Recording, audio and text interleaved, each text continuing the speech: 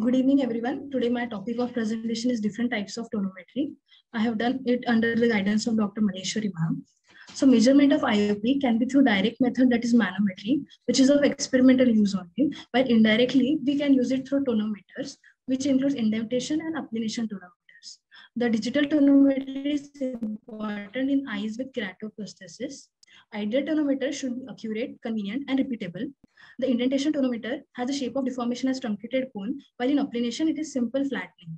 Indentation tonometer includes short tonometry, which is inexpensive, portable, simple to use, but due to multiple errors, it is not in much use now. Applanation tonometry is basically based upon invert Fick law, which is modified considering the surface tension and the force to bend the cornea. It includes contact and non-contact based tonometers. Contact based includes fixed force and fixed area. Fixed force includes a Maklakow-Kalfa tonometer, which is currently not much popular. The fixed area includes the gold standard, that is Goldman applanation tonometry. So the endpoint of Goldman is considered when inner margins of two equal semicircles just touch each other. So the sources of error possible in this are due to variation in fluorescein concentration, due to central cornea thickness variation, corneal astigmatism, and corneal curvature. It is most accurate. It requires minimal force on cornea and does not get affected by scleral rigidity, but needs slit lamp, anesthesia, fluorescein staining, and it is a contact-based procedure, so has a risk of cross infection. Other handheld tonometers include Perkins, Drager's, and McMahon. The Perkins tonometer uses the same biprism as in Goldman. It is easy to carry and can be used in any position. Drager's is similar to Perkins, and in McMahon includes mainly the tonopen tonometer. It applies the cornea with a plunger. The tonopen tonometer is portable, useful as a screening tool, and used over bandage contact lens, edematous, scarred, and irregular corneas. While in disadvantages, it has poor reproducibility. Anesthesia is required. In tonometers, cornea is applaned with air pressure as the sensor. The advantages include it is useful as a screening tool. It can be used in scarred and irregular corneas, but again, anesthesia is required and the IOP values are inaccurate. The non-contact types include air puff tonometer, which flattens the central part of the cornea by jet of air. It is good for mass screening and does not have any risk of cross infection, but it is non-portable and expensive. While pulsar tonometer is portable and can be used in any position. The newer tonometers include Pascal's dynamic contour tonometer, which is based upon principle of contour matching. It does not indent or applanate the cornea but lacks portability and has more learning curve. The Richards ocular response analyzer is non-contact type of applanation tonometer. It not only measures the intraocular pressure, but also the corneal hysteresis, corneal compensated IOP, and corneal resistance factor. It is based upon recording of two IOP values during applanation and recovery of cornea. The eye care tonometer is based upon deceleration of the probe after impact with cornea, which is correlated to the IOP. It does not require anesthesia, can be used in children, and as the tips are disposable, can be used in situations of high-risk infections. But it tends to overestimate IOP as compared to Goldman. The non-corneal transpalpebral tonometers include Diaton tonometer, which is based upon acceleration of a freely falling rod as it interacts against the eyelid. It is a handheld tonometer and used especially in children and in corneal pathologies and surgeries. But it has false IOP readings due to scleral rigidity, thickness of the eyelids, and orbicularis tone. The Provio pressure phosphine tonometer is based upon entopic phenomenon of pressure phosphines. It is used when conventional tonometry is not possible. The Ocuton AS tonometer is based upon applanation similar to Goldman. It is handheld self-tonometer and requires anesthesia. The Sensimet triggerfish contact lens sensor is used for 24 IOP monitoring. The principle is based upon small changes in ocular circumference, which are correlated to the changes in the IOP. The implantable IOP sensors which are used for 24-hour IOP monitoring, include intraocular lens implants and pars plana IOP sensors. The lens implants are placed into the haptics of the IOP.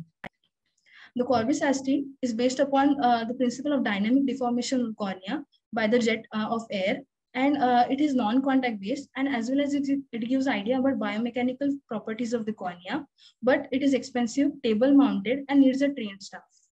So overall, we can summarize in irregular and corneas, we can prefer pneumatic tonometer and tonopen, as well as pneumatic and tonopen can be preferred in eyes with soft contact lenses and in eyes with intraocular gases. While in post-LASIK cases, DCT is preferred. In children and in screening programs, Perkins, non-contact, and eye care can be preferred.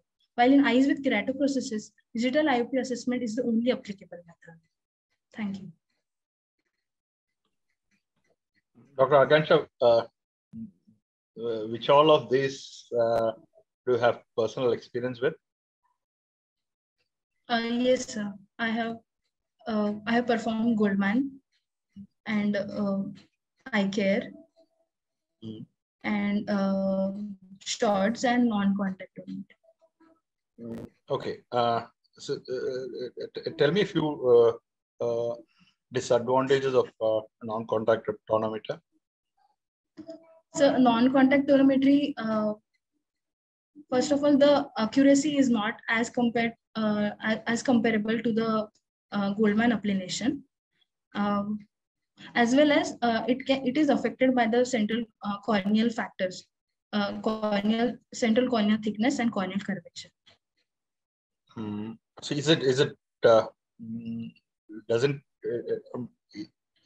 it really safe, and like is there any possibility that it can